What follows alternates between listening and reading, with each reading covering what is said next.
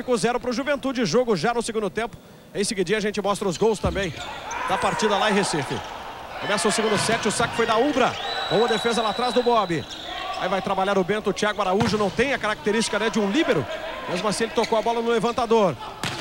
Ajeitando por ali. Um dos bons nomes do primeiro set. Pelo menos na primeira metade, né, do primeiro set. Aí forçando de novo. Pra cima do Caio. Aí o trabalho... O saque forçado do Bento, o time da Ulbra não conseguiu fazer a primeira bola, que é uma bola muito forte e muito marcante no time da Ulbra. Agora tá voltando aí, ver se consegue manter esse ritmo pra ter essa vantagem. Gilson. Não força muito, a bola vem pra Caio. Trabalhando o Guelinski lá do outro lado. Porrada, bola forte, é indefensável. Agora, a bola que é trabalhada e... Aí vai silêncio para o saque. 3 para Bento, 2 para Ulbra. Começa um pouco mais equilibrado. O saque.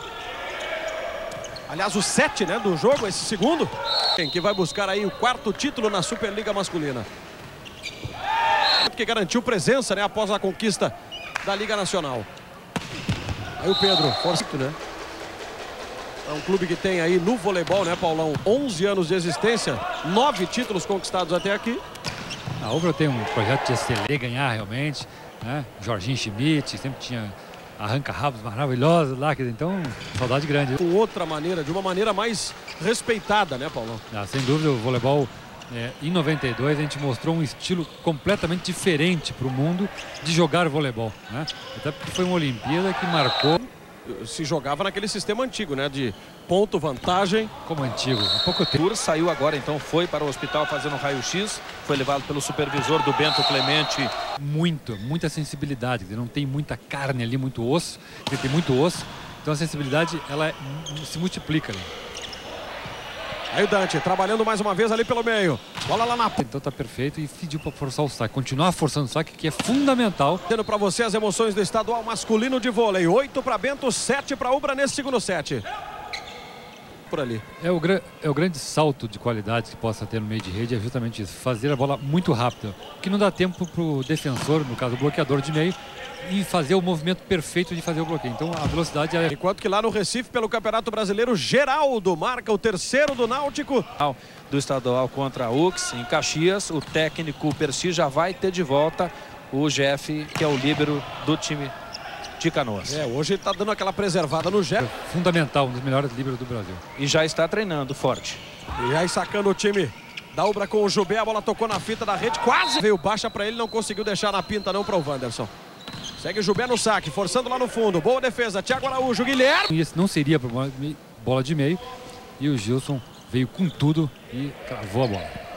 Aí o Jubé teve que defender com toda a força. Se vira. A bola vem ruim, a bola vem boa. Se vira, vai para cima e baixa o braço. Tá ali para isso. Exatamente. Aí vem o Bento respondendo. Boa defesa lá atrás. Levantamento foi feito para Anderson. Tem muita experiência assim, dentro do voleibol internacional.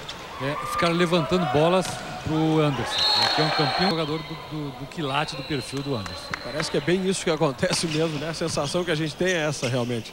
Aí o Guelinski, trabalhou pelo meio. Deu defesa lá atrás, vai voltar para o Thales, trabalhando com o Guelinski, insistiu para pegar. Então é justamente isso que está precisando o time da Ulbra nesse momento. Aí vem o Anderson, tá passando um bom momento no jogo, sacou forte lá no fundo. A bola, não adianta ser grande, tem que ser rápido, tem que pegar a bola com o braço esticado e bater pro fundo. Ele fez todo o movimento perfeito. Parabéns pela bola. Anderson, deu defesa ali com o Jubé. Inverteu o Guelinski, Bob ficou no bloqueio. Veio o trabalho ali do levantador da equipe de Bento Gonçalves, o Guilherme, ela vai sobrar lá atrás para o Thales. Dá tempo de trabalhar essa bola. Guelinski passa de graça. Thiago Araújo com o Guilherme na entrada de rede. Como a gente fala, bola de graça, que vem fácil para o time, que é a bola de graça que a gente chama, tem que ser pênalti sem goleiro. Quer dizer, vir com tudo para acertar um jogo. Tudo isso acontece, né, nesses lances relativamente fáceis de acontecer. Os dois times, para se ter uma ideia da força que tem a Ulbra quando enfrenta esse adversário. O Bento conseguiu quebrar essa escrita aí no primeiro set, venceu o seu 4º. Do levantador, né? Para a esquerda do atacante. Então ele pede para uma atenção melhor, mano a mano. Cada um na sua, melhorar a primeira coisa, melhorar o seu marcador. Depois tentar marcar. Com muitas emoções em todos os esportes, a TV Com ao lado, né, do esporte do Rio Grande do Sul. TV Com Esportes, segunda-feira, 7 da noite e quinta-feira, na faixa do esporte aqui na TV Com, às 7 da noite, na final do São Leopoldo Open de tênis. E a TV Com em todas as frentes Única emissora, 18 para Bento, 16 para Ulbra. 7-0 no jogo para o Bento, 25-15. Um estrago realmente, mas ele se precipitou um pouquinho, deu um pouquinho curto demais. Ele colocou agora o Felipe, um jogador com muita experiência internacional. É o capitão. Então tá preocupado dentro do Persige. Preocupado com a outra vez, jogou muita bola no outro jogo. Hoje tá de sangue doce por estar classificado, um time mais misto. Disputou ainda o Campeonato Mineiro no final do mês de setembro. Ficou na 4ª posição, perdendo a disputa do bronze para o time do Betis. Maurício, um excepcional levantador, que poucas vezes se viu um levantador como o Maurício. Então tinha uma situação de treinar muito. Jader? Desculpa, o pessoal me pergunta muito por que eu não sou técnico, por que eu não estou dentro do voleibol competitivo. Representando o nosso Rio Grande do Sul. Exatamente. Tá aí. Bela informação do Júlio, então, para esses meninos, né, que são a nova geração do voleibol brasileiro. Dante. Aí vai ter que passar essa bola quase que de graça. Vai dar pro Dante de novo. Se fizer isso, tá fadado a perder o set. Aí vai Vandeson. Vamos ver se ele vai forçar o saque nesse finalzinho de set. Preferiu não. Thales. Bola chega para Guelis, que trabalhou rápido pelo meio ali com o Caio. Venceu o primeiro por 25-15.